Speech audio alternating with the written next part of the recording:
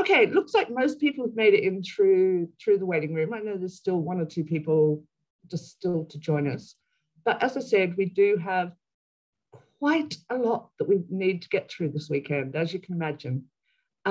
Hopefully everyone has had a chance to look at the kind of overview document that we sent you. I know it was quite long, but this is the work you guys have been doing.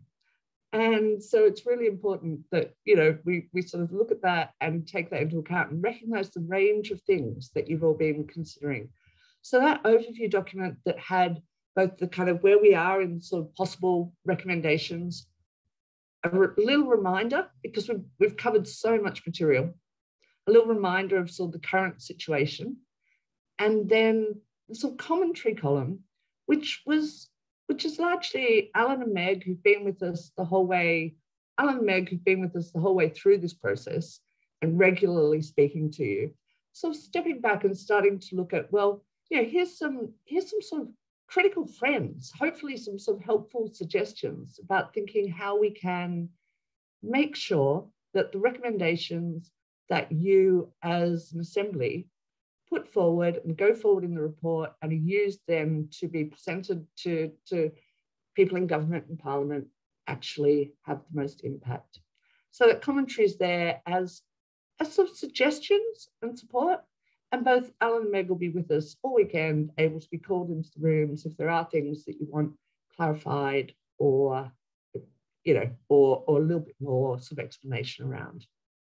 But before we get into the business of the weekend, we have a short video that's been made.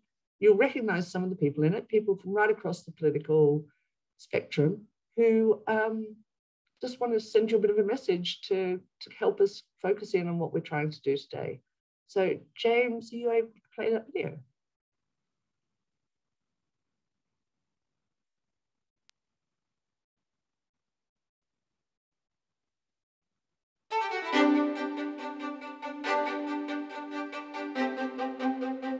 Hello, my name's Shami Chakrabarti. Hello, I'm Joanna Cherry, Member of Parliament for Edinburgh South West. I'm Frances Foley, Deputy Director of Compass. I'm Jane Martin. I'm an independent member of the Committee on Standards in Public Life. I'm Arnon Menon. You may remember me. I'm the one who came into one of your earlier sessions and droned on about citizen participation. I'm David Jones and I'm the Member of Parliament for Clwyd West in North Wales. Over the past 5 weekends at the Citizens' Assembly on Democracy in the UK, you've been debating the crucial question of how should the UK's democracy work. The first thing I'd like to do is to thank you so much for contributing to this project, for taking part so enthusiastically. For giving up your weekends during an incredibly difficult time for us all. For opening yourselves up to new ideas and experiences. Democracy works best when citizens are informed, when they're engaged, and when they're willing to listen to other points of view. And this Citizens' Assembly has been a great example of that. I'm a Labour member of the House of Lords and more broadly a campaigner for change and for building a more robust democracy. So your work and your conclusions are going to help me in that project and that work. I'm thinking about what democracy in Scotland should look like, and your recommendations will help me understand what matters most to people. I'm a member of the House of Commons Public Administration and Constitutional Affairs Committee, and your proposals will help me and my colleagues understand how people across the UK want to see our democracy develop. I get asked to speak about the state of democracy quite a lot. And the one thing I can tell you is this: your recommendations, and perhaps even more so, the way you've gone about carrying out your deliberations, talking and, as importantly, listening to each other, they're going to shape what I say about democracy in this country in the future. As a member of the Committee on Standards in Public Life, I know how important it is in a democracy for people to be aware of how the system works and to have a strong voice in it. We campaign for democratic reform here in the UK, and your proposals will help us work to build a democracy that works for everyone. So, thank you. So, thank you. Thank you. So thank you. Thank you so much. Thank you all so very much.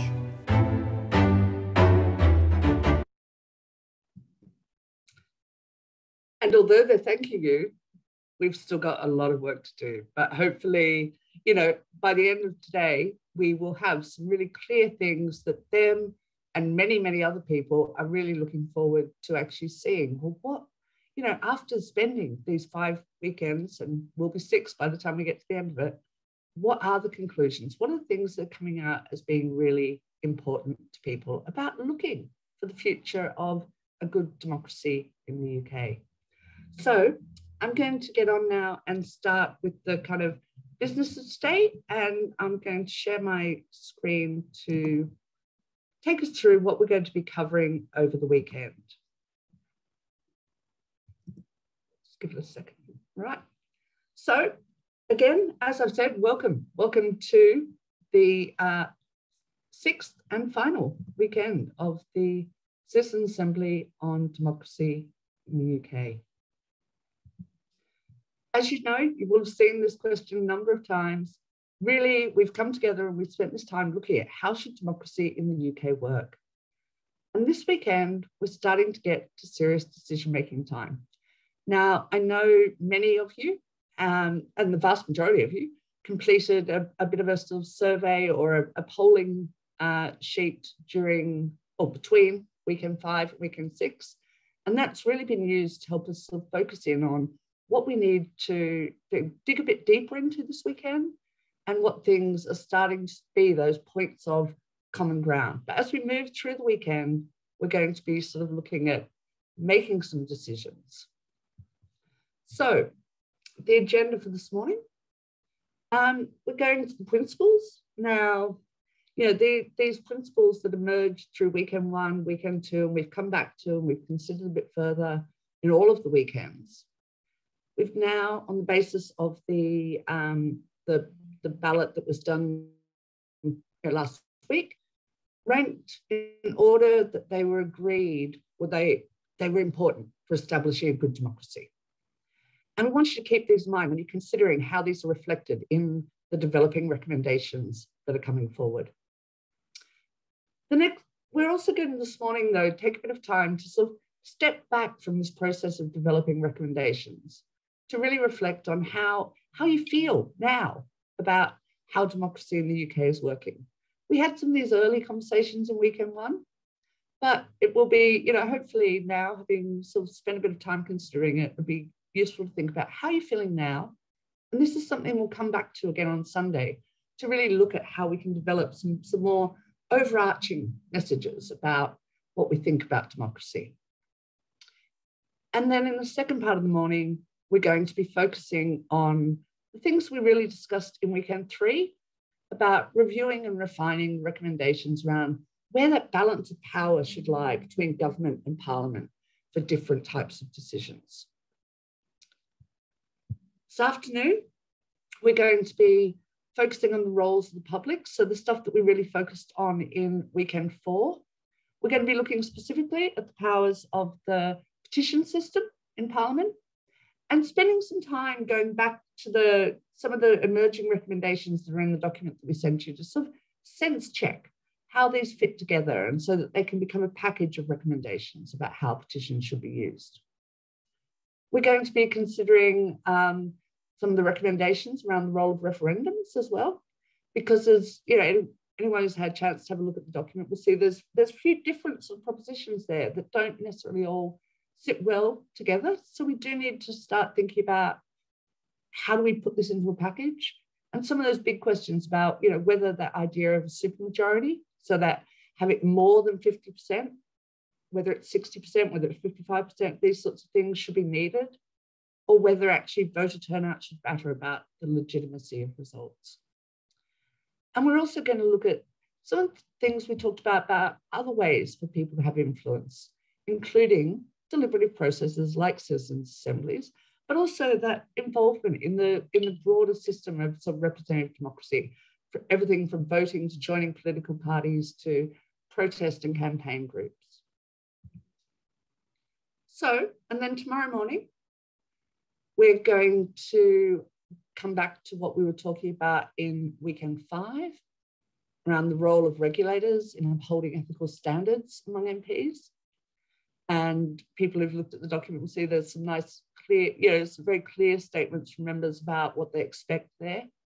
We're also going to look at some of the conclusions around the sort of emerging conclusions about the role the court should be able to play in limiting the laws government and parliament can pass. And as I said earlier, we're going to spend some time in the latter part of Sunday looking at these overarching statements about how you feel about the current state of democracy in the UK and what you'd like to say to some of these sort of decision makers and influencers. And then we're not going to come to our final votes within the session, especially online. It's a really hard thing to do, but also we'll be taking all the stuff you've been working on throughout Saturday and Sunday and some of the decisions you're making there and the tweaks you're making. So on Monday, we'll send you a final ballot form. You'll have till next Friday to complete it. It'll be really important that everybody does, have their voice heard in that final decision, because that will be the final set of recommendations made by the Citizens' Assembly. And hopefully you've noticed in the email that we sent you, we are inviting you on the evening of Monday the 20th to come back together if you like and hear the final results, to be the first ones to know what those results are. It's totally voluntary if you come along to that session, but we'd love to see you there. And there'll be an opportunity to have a bit of an informal chat about what's come out of the Assembly as a whole. And then after Christmas, because we get a break too, we'll be writing up the full report of the Assembly, which will not only have the final recommendations, but also all that process of reasoning that you've gone through to reach the conclusions. And that will be, drawing on all the Jamboards and all the other things that you've been working on throughout the entire process.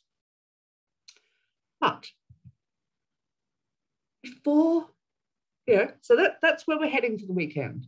But what I want to start with now is just to sort of feedback to you the principles, which I'm sure are kind of a bit familiar to you now. You've looked at them over a number of weekends, but in order that they were ranked as being sort of most important as features for good democracy. And I encourage you to keep them in your head as we work through developing the recommendations further today. So there were 10 actually that were sort of prioritised and strongly and agreed with by over 90% of the voting members. And the one that came out on top with the most high levels of agreement was that idea of honesty in politics. And that's something we've talked about right from the beginning as being vitally important. Systems of accountability and redress, so that actually there's some things we were talking about in terms of regulation and stuff last week, that actually the public can see that actually, politicians who are seen as doing a poor job can be challenged and, replaced or reprimanded. Rules of law that apply equally, something that's been coming up quite a lot, both in our discussions, but also, across the media and things recently. So not surprising, it's up there as the top 3. Free and inclusive elections, that fundamental basis of our democracy, that everyone is able to participate and have their vote count. Freedom of thought and speech, again, something that's came up quite a lot in terms of some of the rights and expectations that need to be protected. 6, transparency in decision making. So again, wanting to know and be able to see how decisions are made, even if the public doesn't necessarily agree, that they can understand how decisions have been made and what's influenced decisions. Okay, again, still supported by over 90%. Respect for the fundamental human rights of people. And I think, that's shown pretty clearly as a priority in some of the things we'll be discussing again tomorrow morning. And limits on the influence of the already powerful. Number 9, fair representation. So that once you elect somebody, that, they're there to represent you, your electorate, your communities, people around you. And 10, the idea that, we want ministers who are knowledgeable in their policy areas so that we can trust that actually their recommendations, their decisions have come from a position of being informed. The next set were, again, highly prioritised by over 80%. So we're going down the list now. Remember, there was 16 in total. So we're down to the 11 now. But still a very important one, an informed and educated voter base. So we talked a lot about in weekend 4 that actually, people also have that responsibility if they expect things of their democracy to play their part and to play it in an informed way. Respect for the results of a vote. Again, so, that idea that, we are making democratic decisions in our country are made by votes very often, whether they're votes from the public, whether they're votes in referendums, whether they're votes in parliament, but actually, there is that respect. That's how decisions are very often made. Diversity in our elected representatives, and that comes up in one of your recommendations at least, that actually, that wider range of people potentially standing to become parliamentarians. Power sharing, so that, it's not all just handed over to government, but that Parliament actually plays a strong role in decisions as well. And there is that wider representation and involvement in decisions, so that actually decisions are made for the population and the good of the people as a whole. Although this started off quite high, it's one of the lowest ranked ones now, a commitment from elected governments to deliver on their manifestos. And while, I think most of you, as we've been discussing, will agree that, it's important that government is able, once they're elected, able to deliver. But there are a lot of other things that need to be taken into account there as well. And the lowest ranked of the principles there, still supported by over 70%, was about this no unelected bodies making political or policy decisions. And very early on, that started being a focus on some officials in the House of Lords, but definitely in weekend 5, when you looked at this more closely, it moved on to recognising, though, although they're not elected, there is a role for the courts to be able to keep decision makers in check. So that is the ranked order of the principles. And I encourage you, when you go into the discussions later, to really sort of keep them in mind and think about them in relation to the types of recommendations you're wanting to put forward. For now, however, we're going to pop you into your breakout rooms. You'll have just a little bit to sort of check out who you're going to be working with this weekend. Reflect on anything that's come out from the principles there, and then start thinking about those wider pictures of democracy in the UK. I'll hand you over to your group facilitators.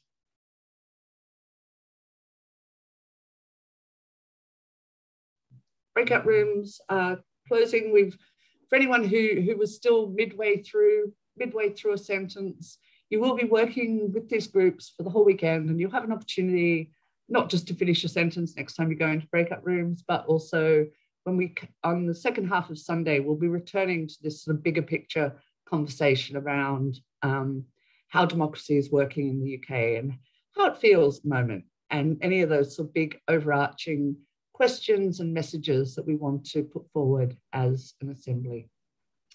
Before that, however, we've got quite a lot of work to do. As you've seen from the document that we sent through to you, the overview, when we did the sort of prioritising vote between weekend 5 and weekend 6, there were a lot of things that people wanted to prioritise as things that needed to be considered and potentially put forward as recommendations. Just to remind people that all of the things that are there as possible recommendations are possible. Throughout the course of this weekend, you might choose that actually, no, we've gone off that one entirely.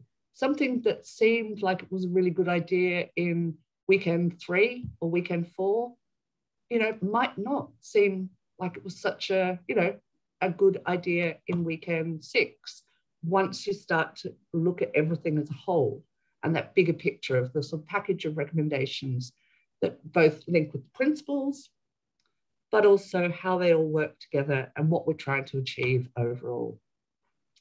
So just keep that in mind, that anything that's there is still very much possible. You will have the opportunity throughout the weekend to sort of suggest that things maybe need to change, tweak, be revised, or be dropped. But you'll also have the opportunity at the end to individually support different recommendations or actually not support them. And that's what's important about this. This weekend's about having the conversation so that when we do that final vote, you know, we've found as much consensus as we can, but we all know, and we all, you know, this is one of the really healthy things, is that not everyone agrees. Not everyone agrees. So just to set you up now, as I said, we're going to be talking now about the things that we focused on in weekend 3, about the balance of power between Parliament and government. And we spent a lot of time learning about how things actually work in that situation, but then really considering, well, should there be, what should be the balance of power between Parliament and government? Once government's been elected, what is the role of Parliament, and should the role of Parliament potentially be strengthened? So you will remember from the ballot that we did between weekend 5 and weekend 6, this proposed resolution about that we as an assembly believe the Parliament needs to be able to play a stronger role in scrutinising the actions of government. Collectively, it represents the voice of the electorate as a whole, whereas not everyone voted for the government.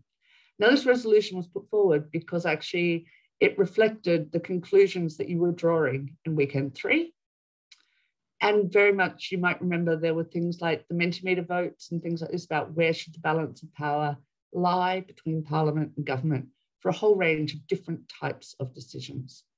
So actually, and we asked people in the ballot for their kind of in principle, not a final decision yet, but in principle support to help shape how we organise this weekend. And actually, there was in principle support for a stronger role for Parliament and scrutinising the action of government from 88% of the voting members. So we are at the moment, you know, starting this weekend from a position that the majority of you think that actually there's need for that stronger role for Parliament.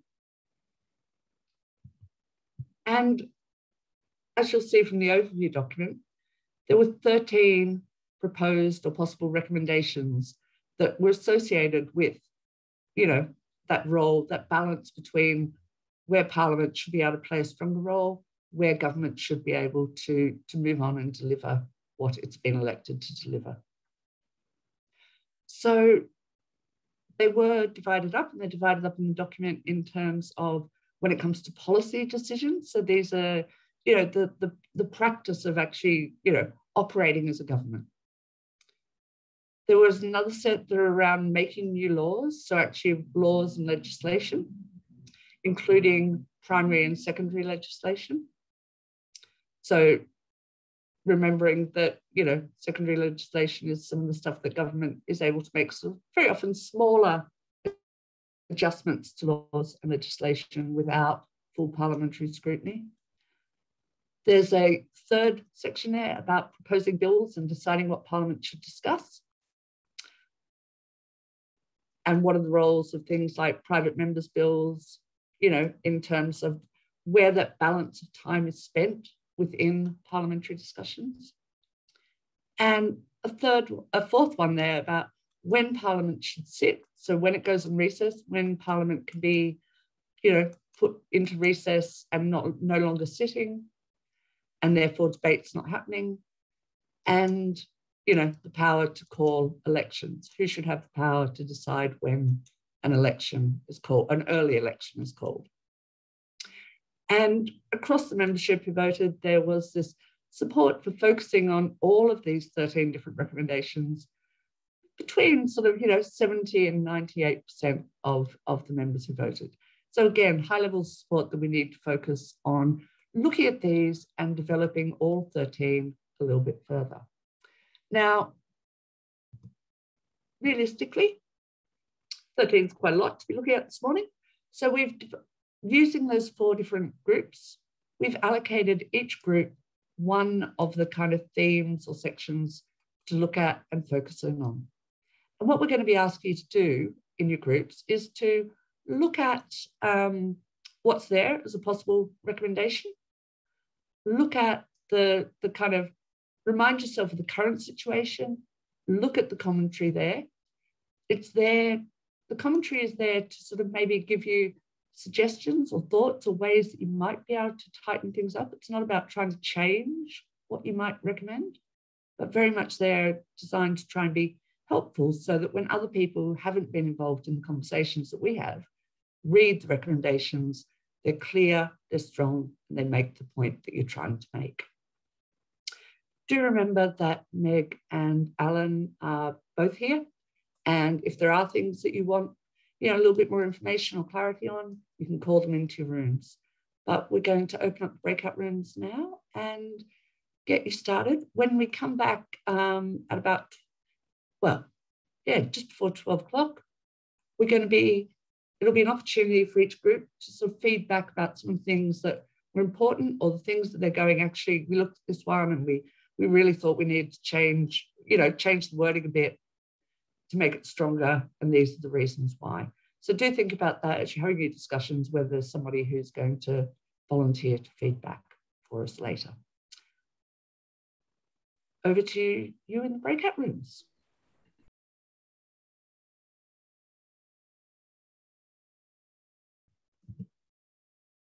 Okay, that looks like, looks like most people have made it back, which is great. And this is the part I'm looking forward to, because this is when we who haven't been so involved in your conversations actually get to hear a bit about what you were focusing on, what was the priorities, things that you thought really, where there were some of the draft recommendations or the potential recommendations that needed to be tightened and focused in more closely, and why they were important to really be there. And I guess the thing to remember is that all of these potential recommendations or draft recommendations were being developed in the context that you'd started thinking about there needing to be a stronger role for Parliament and Parliament more broadly, not just for government. So we're going to go in order. Now, as I said at the beginning, different groups were looking at different aspects of this. We had recommendations or draft recommendations that ranged across from policy, from legislation, through to sort of who decides what is discussed in Parliament, and then some of the quite so practical things around sort of who decides recess, who decides when an election can be called. So we're going to start with the groups who are looking at policy and policy making. And David, I believe you're feeding back on behalf of Group 1. Yes, I am. My group all stepped back. They all stepped back, and one of the words that emerged from my group was discombobulated. It was used quite a few times during the morning. So there was quite a sense that we found this quite wordy and challenging to work on and dense, and we struggled with it a bit.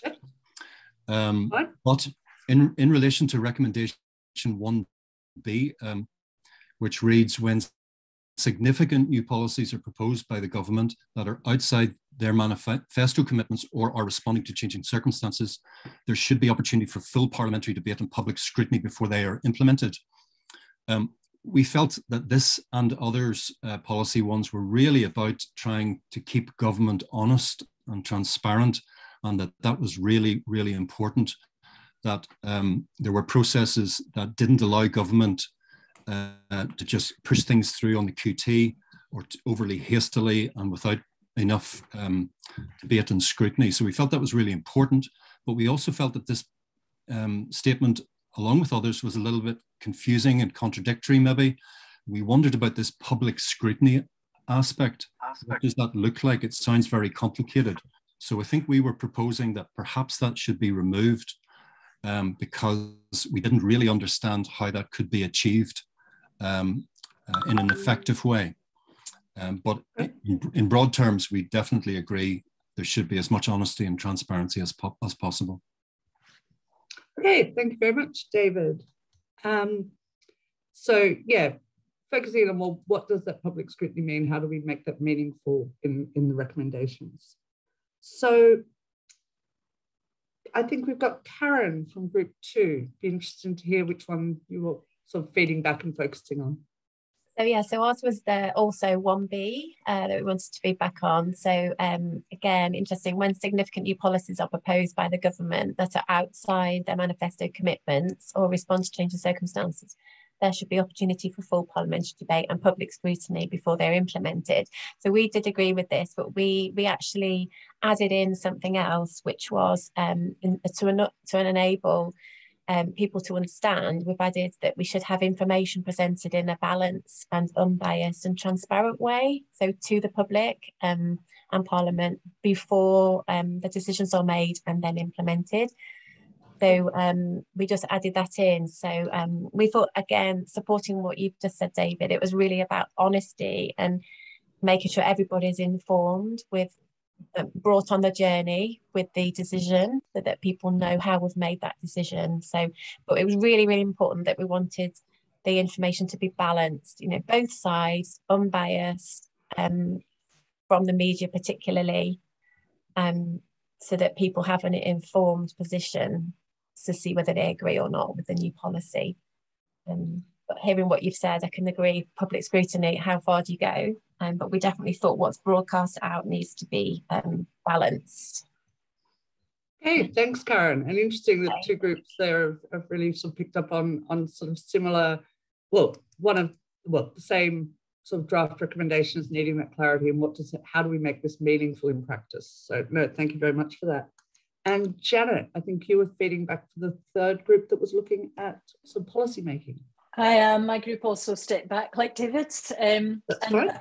I think a lot of that's to do with, like David's group, we just really tussled with this. It's difficult.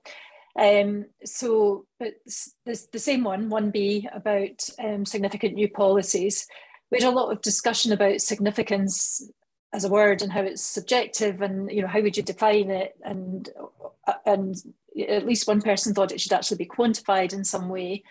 And there was a suggestion that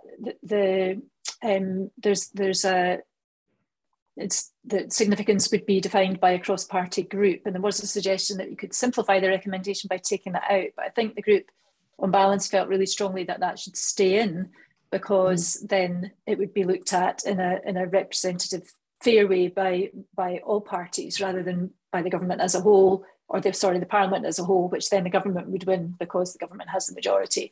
So that was important. But it was also important that the government shouldn't be able to introduce new policies without full debate and scrutiny. And in the case of an emergency that are permanent, anything like that would have to be on a temporary basis and would need to be reviewed after a period of months. And at that point in time, that full debate and public scrutiny would have to happen.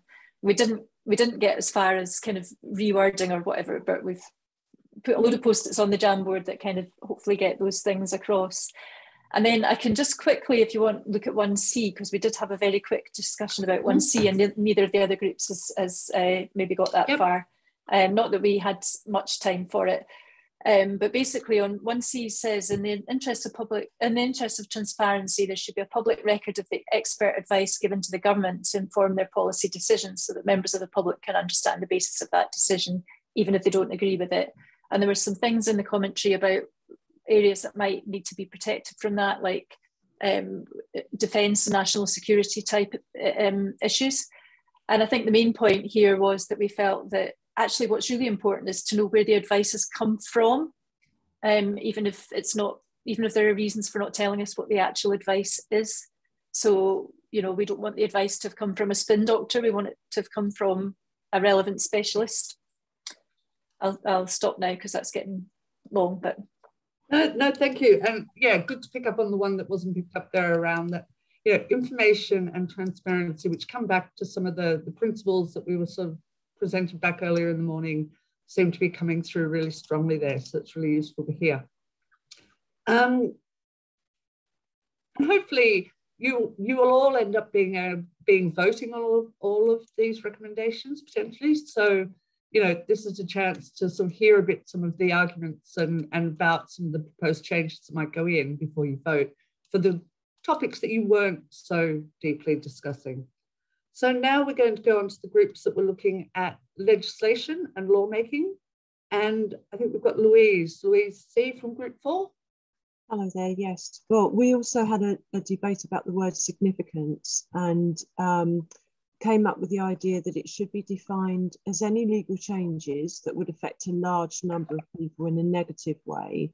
So, for instance, they could end up with fines, and in particular minority and vulnerable groups. And who decides, again, a cross-party committee, but involve experts on the issue with the idea that it's trying to achieve openness and honesty, as well as accountability in protection of the people, so visibility. And then ultimately it takes everyone into consideration so that democracy does indeed work for all. Thank you. And yeah, the significance word is a difficult one, and we struggled with it when it kept coming up across a number of the recommendations, because it is that thing. There are so many ways of defining it, but also you can't give a specific example necessarily of what, like in our recommendations in terms of what is specific. But I like the idea of, that idea of particularly significance coming in play when it is that larger number of people, and especially that sort of potential to be affected in more negative or pecuniary ways. Thank you. I think we've got Mike from Group 5. Yeah, hi. Yeah, we looked at, well, we got through 2 of them, and Faye looked at the 3rd one, but I'm feeding back on 1D. We had a big debate about what the word significant meant in terms of legal changes, and who defined what was significant. It was clear to us that it was about the government having to be accountable and transparent. But we were a little bit anxious that if the people in general had to scrutinise every single piece of legislation, the whole of government would grind to a halt. And we were also anxious about the fact that it was protecting the basic human rights of people within society in general, not just those who had elected whichever government happened to be in power at that time. Mm-hmm. So we did have an attempt at rewording it, because we felt that it wasn't within our ability to define what was significant, and that experts, in inverted commas, would need to be involved in that. So we suggested a slight change to the wording, and basically to say government should not be able to make significant legal changes, whether through primary or secondary legislation, without proper scrutiny, rather than without proper scrutiny by the people and or their representatives in Parliament. And then we added a sentence about cross-party committee would determine what is a significant legal change. So if there was minor things, that would be fine. But when it was something that was more important, that the parliamentary committee be convened to make that kind of judgment. Okay, thank you. And there seems to be some sort of growing themes there around this idea of significance, and the rewording there's interesting. We'll have to sort of look at these as people are aware. There is that three groups or 3 or 4 groups have been looking at some of the different ones, and we'll have to combine some of these suggestions. But that idea about effective or proper scrutiny, and how do we really define full public scrutiny as well, might need to be clarified, whether directly in the recommendations or in the sort of text that gets associated with each one. But thank you very much, Mike. That was interesting. And now we've got Steve from Group 6. Well, to be honest, it's probably already been said by the 2 groups before, but we felt that there was no major change needed in the actual wording, apart from we wanted the word fully adding before scrutiny, because we wanted to be sure people looked at this legislation and did actually fully scrutinise it, as opposed to just giving it a cursory glance and just going and accepting it. We also struggled with the word significant, because it's a bit ambiguous, really. And it means different things to different people. And in fact, we brought Alan in as well to just give us a bit of help on that. Because the way it was talking about a cross-party group looking at the word, what's significant and what's not. Again, would that be a cross-party group that would come up with what's significant for every legislation or for each individual legislation? There was concerns that looking at everything in depth could delay decisions being made in Parliament. So, but the rest was covered by the two previous groups. And I happened to slip forward as everybody was slipping back. That's why I'm doing this. Look, it's great. Hopefully it's not too scary having to feedback on some of this stuff. And, we can all just have this conversation. And I really appreciate it when people are able to step forward. But I also, in groups that, if people don't want to, that's also okay. Your facilitators get paid to do this too. So, we can make them. Okay. Thank you, Steve. So we're going on now to the groups that we're looking at the proposed recommendations around what is discussed in Parliament. So can I come to, I think we've got David from Group 7.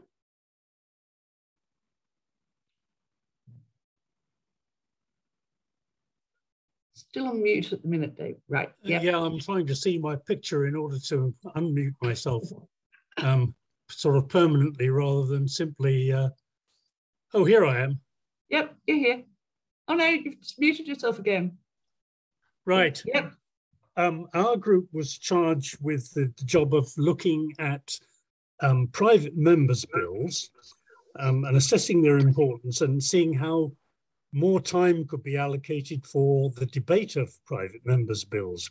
Well, I think we all recognise, though, that time is limited and it would never be possible to debate all private members' proposals. But it was important that private members' bills should be debated because these are the things that the public might be interested in that the government has not proposed in its programme. And in some cases, it was important that things that the government was actively opposed to should nevertheless be debated, although it was acknowledged that if the government is in charge of the national budget, then they do have a, shall we say, a say in the matter. We didn't really resolve the problem of more time, I think, because obviously parliamentary time is limited. So given that there isn't enough, how should it be decided what gets debated and what doesn't? And there were two proposals on the table. One of them was to have a cross-party committee of members of parliament to make that decision. And there was one member of the group who supported that, but the majority were in favour of a citizens' jury. Although there was a certain amount of disagreement within that group about how the citizens' jury should be selected. Some saying it should be completely random, others saying effort should be made to ensure that it was more truly representative. A couple of significant things, I think, are the idea of a cross-party committee deciding on what gets debated in the House has been proposed by the House, but the government has not scheduled time for debate on it, which I think gives you some idea of the imbalance between the power of government and Parliament. The other thing on which we were absolutely unanimous was that the idea that private members' proposal should be talked out, should be absolutely debarred. I think that summarises, but please, anybody else come in if I've missed anything. And thank you for that, David. And yeah, the proposal there that was sort of touched on at the end about this idea that private members' bills could just be talked out so they don't get resolved and time gets used up is something that I think a lot of your recommendations were trying to think about, or how do we overcome that and make what does happen in Parliament, particularly around private members' bills, a bit more meaningful potentially. So thank you, David. And I think we've got, yes, actually, yeah, for Group 8, we've got Andy, is it? Who's also focusing on this idea of what gets debated in Parliament. That would be me. again. Basically, as a group, we thought that the wording within 1G could be tightened up a little bit. Just as an example, in the first paragraph, it says MPs need to have the ability to ensure that issues that are important to the public. We thought the word need could be replaced with the word must have the ability to ensure that issues that are important to the public are brought up. But we also felt that it needs to be a more specific process resulting in a commitment to have issues covered by cross-party committee or along that lines, so that they would be considered properly by Parliament/government. With regards to 1H and 1J, we thought there was the possibility of combining these for a hybrid, whereby you have a combination of the two. I haven't actually got the details in front of me on thingy board, but as a rough thing, so that you have a mechanism for petitions and private members' bills to find their way into parliamentary debate. It was also thought that as your average parliament is over a 4-year period, if a private member's bill is brought up in the first year of parliament and it receives support in a free vote, that could then be assigned a time period in the second quarter of the parliament, or second quarter of the parliament, where it must be discussed, and trying to work out what the circumstances and how do you actually make it. I mean, it was brought up that the mechanisms to make Parliament or to make government actually do something usually go along the lines of petition, MPs, cross-party committees, etc. So you have to put the mechanisms in place to get government to have to listen or to have to take action on it. With regard to 1K, we thought that there is the chance possibly of extending or committing to a larger number of weeks within a parliamentary year. One of our members actually looked at something about year 15 or parliamentary year in 2015. They sat for 32 weeks. We thought this could probably be extended. We'll be generous to them. We'll give them 10 weeks off a year. So a 42-week parliamentary sitting or something along those lines would be a good idea, because it would promote more time.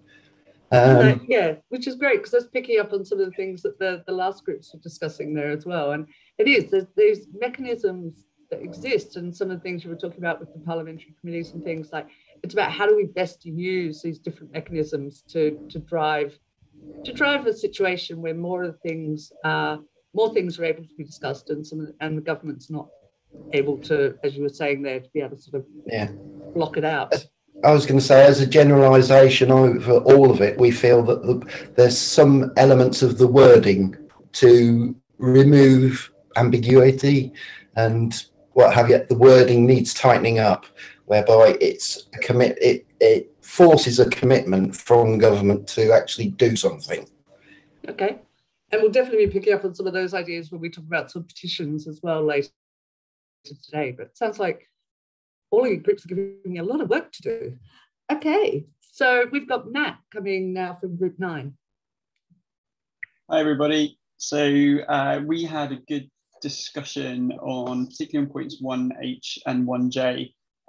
So we definitely agreed that we needed a more robust system for deciding which private members' bills or petitions do get time for discussion in Parliament, rather than the current ballot system that we have at the moment. But we took quite a different view than Group 7. So we didn't particularly like, as a group, recommendation 1J around using a citizens' jury. We felt the proposal of 1H was better, which was around having that cross-party committee. We felt that, we have a representative democracy, and therefore we should be relying on our MPs to make decisions on our behalf most of the time. And we felt that that was more consistent with the prioritisation of the principles from the Assembly around having clear accountability for decisions being made, and then having systems of redress on people who are making those decisions. So by having a defined cross-party group of MPs, it allowed those principles to be applied more robustly. Thanks, Matt. And I think that's really interesting, picking back on that sort of principle about the sort of, accountability and redress, and, where could that fall if you then were, in this case, giving the authority to maybe a citizens panel, or, whereas the parliamentary system exists for that reason. No, interesting. We've got 2 more groups to feed back, and these were the groups who were looking about when, who should be able to call recess or decide when Parliament sits, and or when an election is called. So I think we've got Doreen from Group 10. It's going to be yeah, and I'm just going to share a screen for Doreen. That's all right.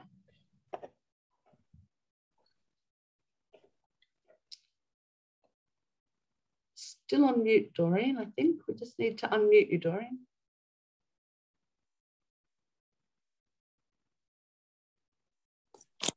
Yep. Hi. Right.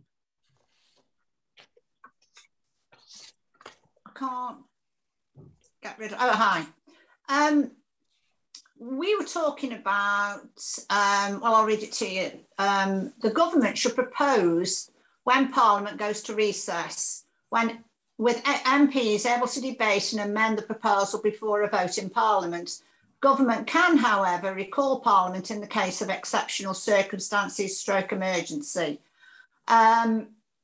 And we've sort of juggled that about a bit and said that government should only be able to propose when recess takes place, and MPs should be able to debate and amend the proposal before a vote in Parliament. Government can, however, recall Parliament in the case of exceptional circumstances / emergency. And what is at the heart of this recommendation, it was to give Parliament some control as to when it goes into recess. And why is this important to democracy? To enable Parliament to prevent government using recess as a way of avoiding a sticky topic. Okay, so that's very clear there. That's strengthening up the ability of Parliament there to actually be able to push back on, as you said, government calling an early recess to just avoid having to answer questions. Thank you, Doreen. And our final group, we've got Michael from Group 11. Good afternoon. I'm just waiting for my facilitators to share the screen. Right, we had possible recommendation 1N.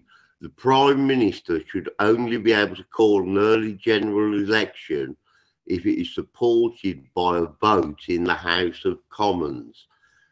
We felt the Prime Minister should have to have a vote on it and should not be able to call a general election to be tactical when they think they're going to win. Mm-hmm. And also, hang on, where are we? We did think that Parliament should stay in for a term of 4 years, and that really, unless there's exceptional circumstances, that no early general election should be called, and especially, as I said before, for tactical reasons when it suits the PM or party in power. Okay, no, very, very clear there that, that idea that if Parliament's elected, it sort of sits its term unless there's a really significant reason, but then it has to be a parliamentary agreed decision there. Okay, thank you. As I said, you've given me lots of work. What we're going to be doing between now and Monday is taking the suggestions from across the groups. Obviously, we're not necessarily going to be able to implement every single suggestion there, but where we're looking at it, seeing where the themes are, seeing where the priorities are, and it will all come back, the final versions, the versions will come back to you as a final vote. We won't be removing anything from that list at the moment unless, there's significant agreement to do so. So thank you very much for that.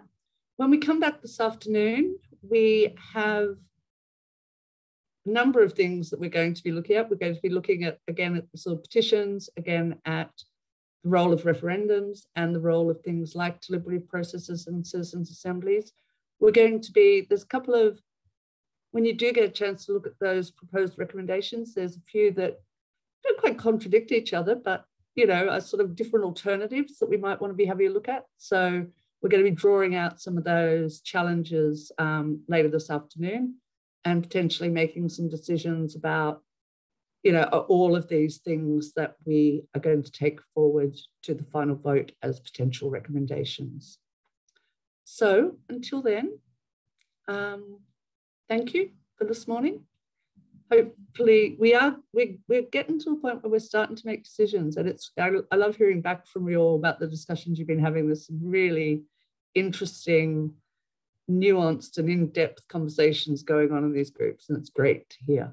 So enjoy your lunch, and we will see you at 2 o'clock.